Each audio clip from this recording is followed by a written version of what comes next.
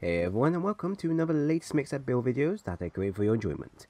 Today's build is using the Taroth Axe Horn SwitchAxe with a build that focuses primarily on large heavy hitting attacks that, when combined with the power file that the weapon possesses, you'll be able to pump out large damage upon weak points, and also make the set a very viable speedrunning build with plenty of optimizations available for you to expand on for its pure and sheer strengths. I call this build the Blitzkrieg set, as it really does pack a punch. Now this weapon can only be gotten from the Taroth event, but it's definitely worth getting as it gives you at least around plus 20 in defense, which I find is here and there viable and great for SwitchAxes, as you will most likely take a lot of damage when being upfront against monsters. Of course, you don't have to go get this specific weapon, as alternatively the Axe of Demons is available to gain as well, which offers the same stats, etc, but no extra defense. So as the build now generally focuses on raw damage, you're going to be rolling with the meta skills that work for you, like Handicraft, Maximum Might, Weakness Exploit, Non-Elemental Boost, etc. However, at the same time, we're also running these skills to negate the minus affinity, that is pretty much minus 30 affinity that weapon holds. Now the effect that the affinity has on the weapon isn't so bad, since the negative effect is only such a small percentage to our damage, and can be easily negated with just Weakness Exploit on its own. However, Weakness Exploit is only effective on weak points, and while most of the time we will be focusing around those areas for max damage, it won't always be the case for us. So that is why I also fit in Maximum Might and Critical Eye, which reduces it down to generally 0, and generally makes room for Weakness Exploit to really push out the damage for you. For the weapon, I also augmented it to have a health regen, so I can stay in the fights longer and produce more damage with my uptime being at a all-time high. This would then leave you with a second augmentation slot for you to generally fit in anything you want, like affinity, attack, slot, or defense. I would recommend affinity in this case to get rid of the 10% of the minus affinity, and then with your Critical Eye and Maximum Might, it should leave you with, if I calculate my maths right, 10% free affinity, not including your Weakness Exploit in this build. So overall, it would give you 60% if you went with that alternative option.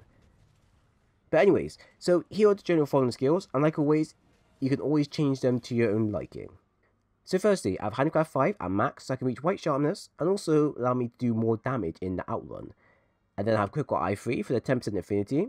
This will work for negating the minus affinity along with Maximum Might, so you can have clear and sharp damage at all times. Next, I've added Weakness Exploit 3 for that extra damage upon weak points. Agitator 2 for the small boost in attack and affinity, which is always useful against any monster. Evade Extended 2 for the extra back hop or back jump spacing, which is honestly a really great skill for the SwitchAxe, as when you're in your sword mode most times, you won't have enough time to put your weapon away, or generally dodge.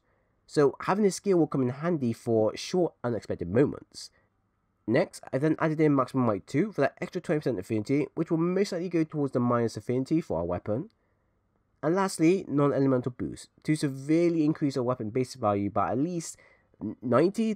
I guess that's how much I calculated by. I might be wrong, so generally look at it, but it increases it by quite a lot, a very large threshold.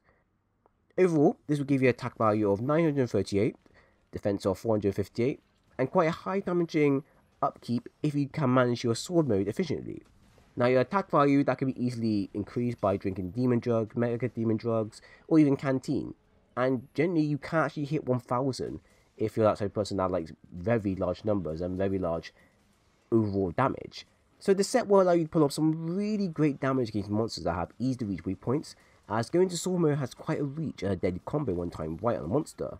While staying in the axe mode can also allow you to flow your damage into either a strong uppercut slash, which usually nets me around 90 plus damage if it's on a weak point, or a swing cutting move. I don't really know the proper name for it, that I believe it's more a circle, and it's kind of like a left swing, left swing that uses your stamina up. I know for a fact that if you can time that properly, you can do that and then press R2 and now form it into your sword mode. But it will form it into a kind of a very powerful combo move that I highly recommend that you use, but don't overdo it because it's not something that you can always land properly on the monster. Especially if the monster you're facing is one that is very agile, such as Nergiante or Odogaron, or even Teostra. Now, usually when I engage with a monster, I want to get my damage flow going as quickly and efficiently as possible. So I first put on the Rocksteady Mantle to help with negating some of the damage, but allow me to quickly start off by doing either a strong uppercut slash within the axe mode, as this will give you a strong start for damage, or you can do a basic attack into a sword mode switch while the monster does his roar. I say it's kind of up to you how you want to pace the flow of battle. But for me personally, I find that if you just move in quick, hit hard, hit fast, you can put in a lot of damage there and then and waste no time. Because the thing with the SwitchAxe is that you've got to stick to a monster if you want to do a lot of damage. Now, this will allow you to move in fast and generally allow you to do large damage straight away. So basically, you just want to get straight to the point, like I said.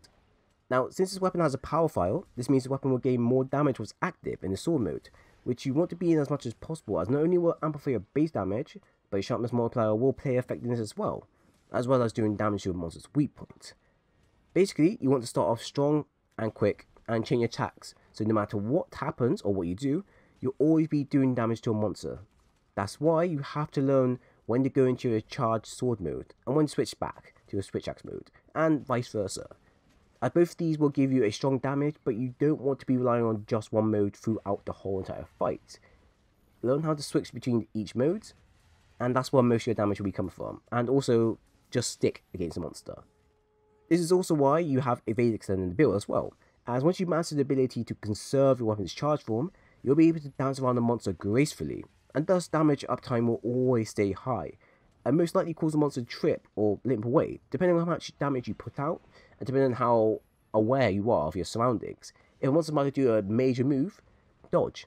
Don't stick around and keep damaging, just dodge. And if you can dodge it perfectly, that means you'll be able to learn how to dodge a monster's roar. And if you dodge a monster's roar, more damage, more uptime, quicker runs, better speed runs for you. And there you have it. A solid SwitchAxe build that will allow you to produce a hefty amount of damage and won't let you down doing so. If you're looking for a SwitchAxe build for just damage, then generally look no further, because this build here is one that you can use for generally any SwitchAxes you have. But this is one that's just designed around the Taroth Horn SwitchAxe, or more better off, the Diablo SwitchAxe, because they have very high roar, and it's always best to work into it. Now, like always, if you enjoy the content, then do leave a like, a sub, and also do press the bell to stay always updated to when I do upload, as I would appreciate it a lot if you do. Once again, thank you for watching, and I hope to see you again soon.